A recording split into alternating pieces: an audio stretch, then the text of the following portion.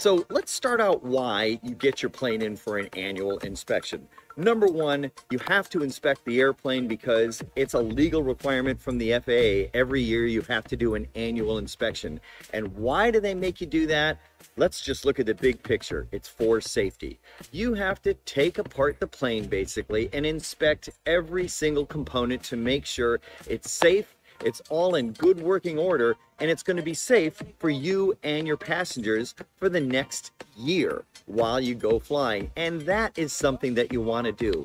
Yes, it can be very costly, and yes, you can find problems, but don't you want to find problems when you're here on the ground rather than up in the air? So the seats come out and the carpeting comes out, and then you are left with the floor and all the inspection plates. The interior of my plane is old, and it is just kind of debris and residue ridden. So as the carpet has been in there since the Beatles were a band, it's rolled up and there's just a ton of residue and debris, and all that needs to be shop vac and cleaned out.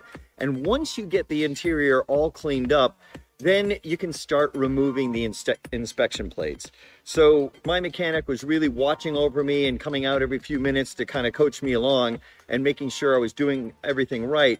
And then I just removed all the internal inspection plates and got it ready for him to come in and do what he needs to do with all the lubrication and all the lubrication points that you need to do during an annual. So now the interior is ready to be inspected. The next piece, I removed all the inspection plates from the wing. And this took a little bit longer than I had anticipated because I didn't really realize how many inspection plates there are in the wing. But inside, all these are points that need to be lubricated, are points that need to be inspected, and this is where you can get a good look of what's going on inside the wings. All the cables, all the pulleys, everything that really needs to be inspected now can be. This is also a good time to inspect any wiring and to inspect possible corrosion. And that's a big deal because you don't want to have that run away on you. Then I started moving along the side of the plane and removing those side panels as well as the tail cone. The tail cone needed to be removed so we can actually look inside there and make sure that all the cables and all the pulleys with the elevator and the rudder are working properly. And it really gives you a good chance to see what's going on inside there. And now the big thing, the cowling needs to be removed. And that's not the big deal. It's what's underneath it is the engine. And I was expecting some issues there. I had a small sneaking suspicion of a very small exhaust leak in my engine because the sound actually over the last month had changed from this nice purring sound that it used to make to this little pop, pop, pop, pop, pop, pop, pop would come out. And I was like, that sounds like an exhaust issue. And sure enough, we got in there, we looked inside the exhaust, and yes, we did find a small leak. So the entire exhaust stack had to come out. So obviously the muffler has to come out. And I was reading up on power flow and the maintenance of power flow exhausts, and I discovered that the internal core of the power flow really is only good for about 300 to 400 hours. And I've put more than that on my airplane since I've had it. And I don't think it's ever been replaced as I was looking through the logbooks. So we pulled the power flow off, and sure enough, we took a look inside that power flow, and this is what we found. The good news is that a new core was only $260 to replace. I ordered a new core, and that just unscrews and gets slipped right in and assembled right back into the power flow. So it's really not a tremendous deal. I couldn't put a new interior in it right now because it just exceeded the budget I had for this annual. However, I can do little things like the door seals.